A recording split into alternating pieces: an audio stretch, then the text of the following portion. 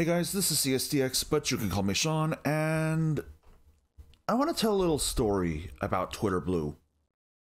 How do I even begin with this? Well, for starters, it started with Elon deciding to buy Twitter and then trying to back out, but Twitter execs decided, no, we want the money more than, having a good website. I mean, granted, Twitter before Elon Musk wasn't too great, but it's arguably 100 times better than what Elon has done to it now.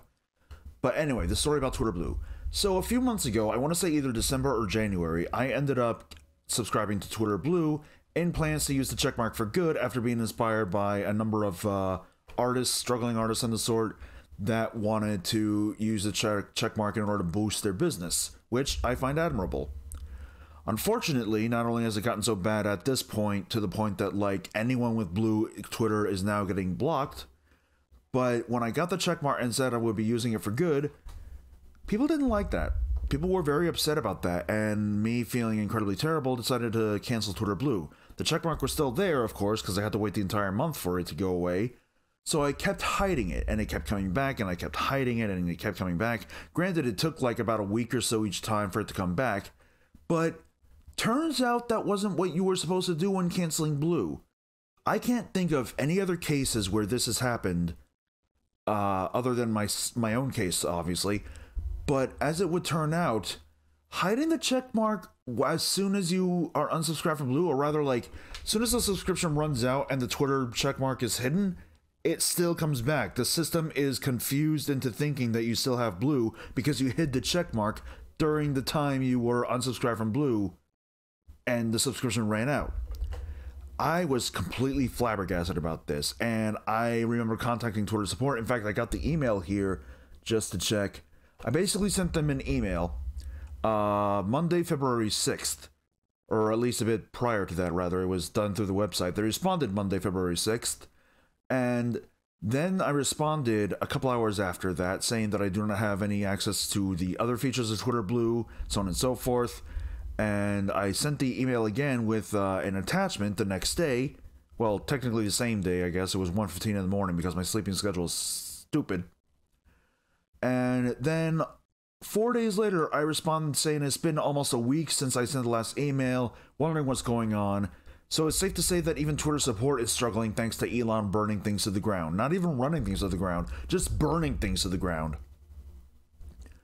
I remember replying or giving a reply where I ended up berating them completely because I ended up forgetting that I shouldn't shit on Twitter support staff for what's happening with Twitter itself. They are likely doing their best to handle everything. And they ended up sending back a sternly worded email, which, honestly, yeah, I deserve that ridicule. But then, of course, sometime after that, I decided, you know what, screw it. They're clearly not going to help, so you know what I had to do in order to actually get rid of the checkmark? I had to pay another $8 freaking. No joke. It only went away when I paid $8 a month prior to it going away because, I had to wait for it to run out while the checkmark was still there. And of course, I got ridiculed for it, and I had to clarify in a pinned post in a freaking bio that, no, I'm not actually paying for Blue. The checkmark glitched the hell out because Elon knows as much about coding as I do about rocket science. I don't know anything about rocket science. And you know what's crazier about this? Merely a few days or so, maybe about a week or so, I don't remember which, before the checkmark finally went away, Twitter support decided to respond and say, we appreciate your patience and understanding, but we see that you are subscribed to Twitter Blue. The checkmark will go away once you're unsubscribed. And I'm not like that to them, but I'm like, no shit, Sherlock! And I respond saying that I had to pay for Blue again on the 14th of February because they took until then, on Tuesday, March 7th, in order to freaking respond about the...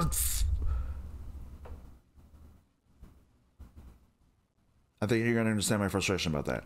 I ended up sending them another email about it again in terms of how the checkmark glitched in hopes that they would fix it, but I'm going to go ahead and guess it fell on deaf ears. I didn't even get a response back from that email, and I even have video footage of me showing that I had the checkmark but was not subscribed to Twitter Blue.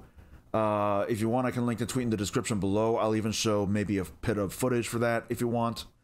But yeah, And as March 14th came and gone, the checkmark finally left. But now Twitter is getting even worse because of the fact that Elon, the empty-headed dumb fuck, has found a way to manage to remove all the legacy checkmarks, which, by the way, he kept on calling corrupt, but has never even acknowledged or established how exactly they're corrupt. Like, the man kept saying, oh, it's corrupt. No, the legacy verification is corrupt. It is a corrupt situation. But, like, how is it corrupt? You need to explain these things. There's a reason when it comes to accusations against sexual assault situations, or about sexual assault situations, rather, that there is, like, detailed descriptions backing it up. You can't just say, this person raped me, and then give nothing else about it. You can't just say, I am the rule of the world, and then never explain how exactly that works. Also, that last part is a bit crazy to even claim in the first place. And of course, it turns out some people got their checkmarks back, but oh no, it turns out in actuality that Elon decided to not only pay for their Twitter Blue, because he's that freaking desperate to sell Twitter Blue, but on top of that, they're only for people who have the checkmark that have at least 1 million followers. The man claims power to the people and does not do that in the slightest.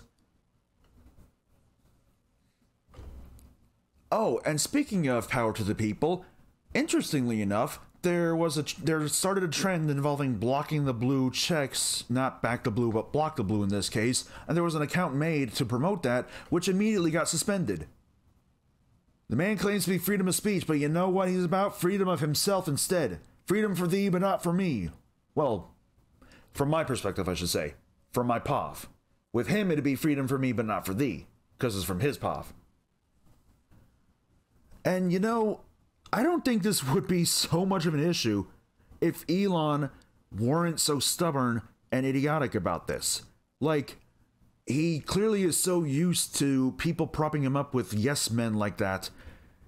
But as far as I can tell, he is literally just... Here's the thing. Donald Trump is an idiot. Ron DeSantis can be competent, but is still an idiot. Elon Musk feels like both of them combined, but with far more idiocy running the helm.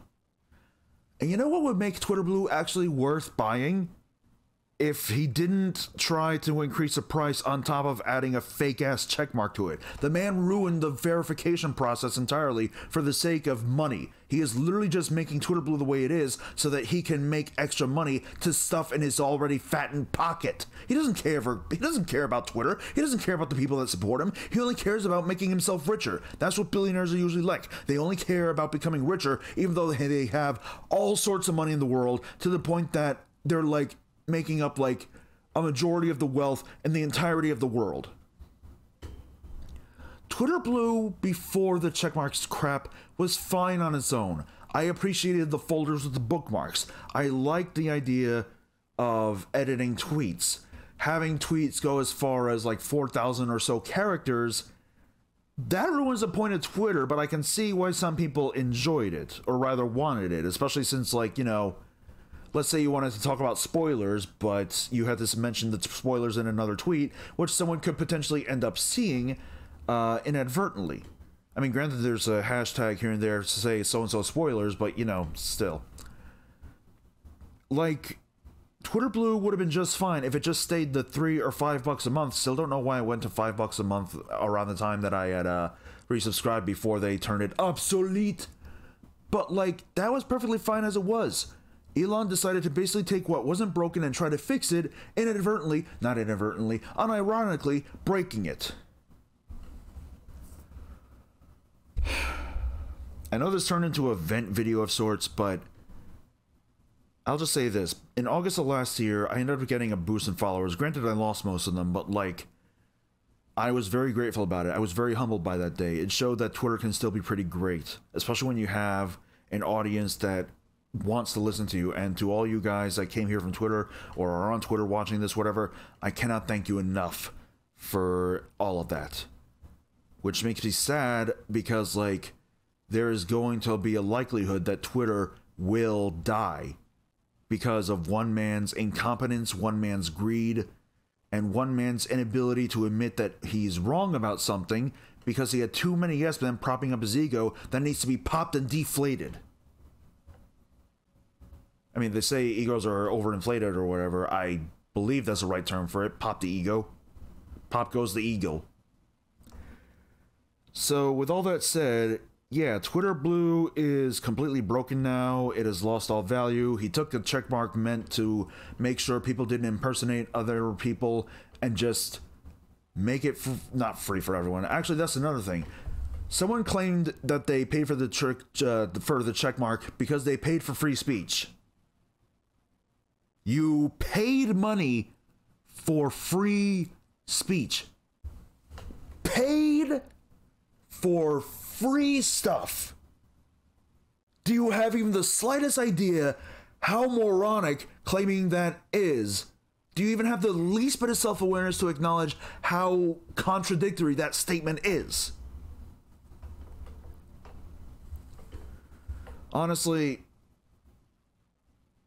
how do I even put it? Honestly, I would love for someone to just finally tell Elon no, even if it gets him fired. At least they had the balls to actually stand up to the bully that he is. But in all honesty, even if he were a bully, I don't think he'd be much of a bully because Elon Musk is arguably the biggest pussy I have ever seen online in my entire life. And that is saying something.